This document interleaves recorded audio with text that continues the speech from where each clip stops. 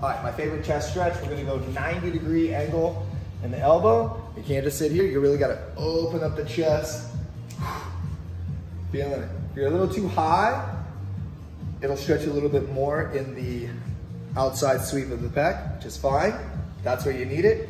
It's not about doing exactly what I'm doing, it's about exploring in the stretch, inhaling and finding where your body's tight, spending time breathing and recruiting new fiber. Inhale, find that new length. Minimum 5 deep breaths each side. Shake it out. Let's get the next set.